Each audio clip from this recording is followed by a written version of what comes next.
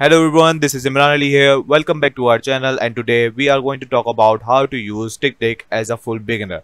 So before we go further, we just need to understand what is TickTick about. So TickTick, a task management app that helps users to stay organized. Obviously, as you can see over here, stay organized and stay creative. So stay creative, obviously you will find more creative ways to organize your things, and it is recognizing educators and students with a 25% off like discount on TickTick Premium if you want to try that. But obviously we will talk about that later. Right now we are going to go through the process of obviously registration. So I'm just gonna copy my email and click on get started.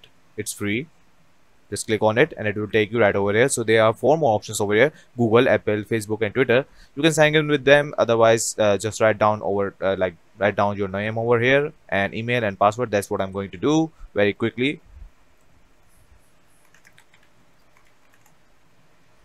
You can use your password, anything. So I'm going to use it. Sign up.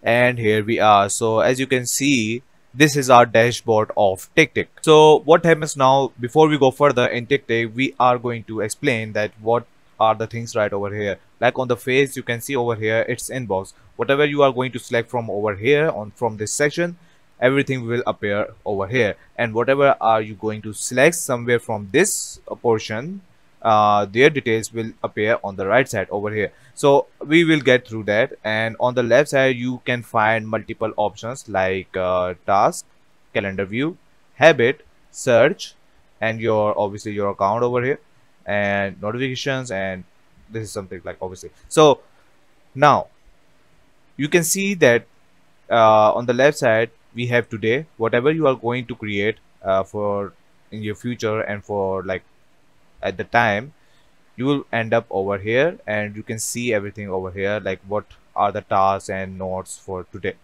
You can find over here for the next 7 days. You will find over here, and these are inboxes. Obviously you can see these are pre-made, and that's why they are showing two over here. You have your list over here. You have your tags. Obviously you can categorize different things. As you can see over here, it has already written over here, and you can filter them also, like list, date, priority, and obviously tags are also involved in it. You have your completed tasks will be over here, and your deleted tasks will be in the trash over here. You have your calendar view if you want to see how, like whatever you are going to do for your like task, and you are going to manage that accordingly to your calendar, you will end up and seeing everything over here. Otherwise it doesn't matter, you can find them over here also. And you have your habit over here. You can set your habit over here, and you can search also right away.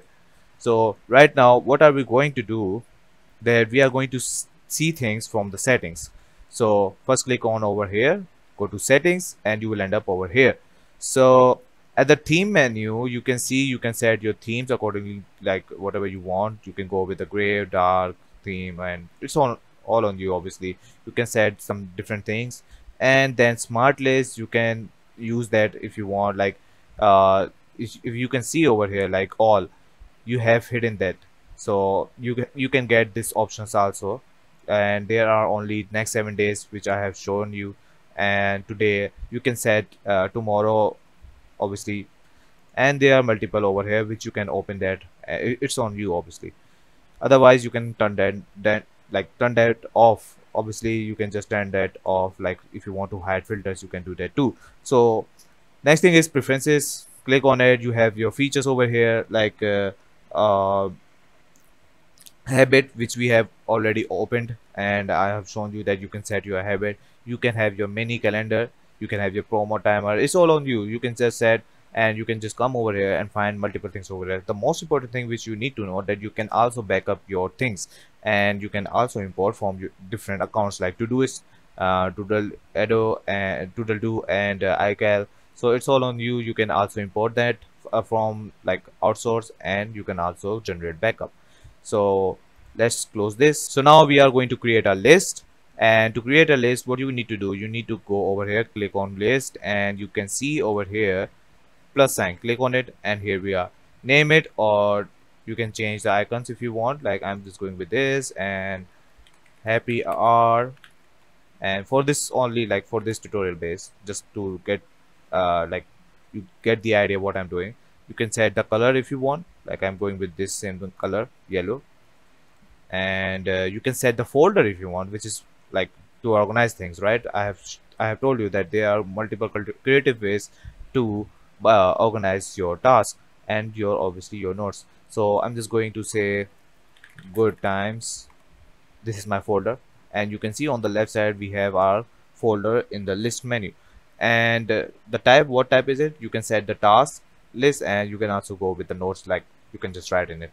And so that's why I'm going with the task right now, and that says save. Once it's saved, you can see that we are at our happy art list, and we can add tasks from over here, like go to shopping. This is my task, and enter. That's it. And as you can see, you can add more over here. You can just click on it, this will be completed obviously. And you have more options over here, like you can view with the Kanban, which is very good. What is Kanban? You can just like create new sections over here, like did you go to your shopping, like just write in progress. You can add multiple sections ahead and create it if you want, it's all on you. So this is the Kanban view, and you can go with this. I don't know what it is. You need timeline view for like to access that you need Prime subscription, but okay. uh these are sort by like how you want to see them. And this one is obviously the normal one. You can find more options over here which you can see, and those are very like very generic. So you can also print it, by the way. Whatever you are going to create, you can also print it if you want. So if you click on this shopping, you can see I have told you that like every individual properties will end up on the right side. So you can see over here we have multiple options. You can write description under this shopping list. So you can write that you need to buy this and that, and you can set the due date if you want. You can set the flag if you want. You can what is it, this is view I guess. And you can add like add a list under list, so this is very good. And you have your style bars over here, comment. You can set comments if you want. You have more options over here which are very generic. You can add subtasks. You can even upload your attachment. And if you want to like categorize this, if you categorize this particular and individual list, obviously it will end up over here in the list menu. So on the left side you can see that this is very simple. So just after that, what you need to do, that I'm going to create a tags. So I'm going to create a tag. So just simple way to click on plus and shopping and same color. And you can obviously you can do that. What is parent tag? If you have created from over here, you can just link that right away. So saved it, and over here you can see we have shopping tags over here. Go to good times, click on it, go to bottom right corner, tags, and you can see we have our shoppings over here. Click on it. Okay, so it will tagged with our shopping, like it has categorized with our shopping. And whatever you are going to create multiple lists over here, you can categorize them and you can put them in the tags menu.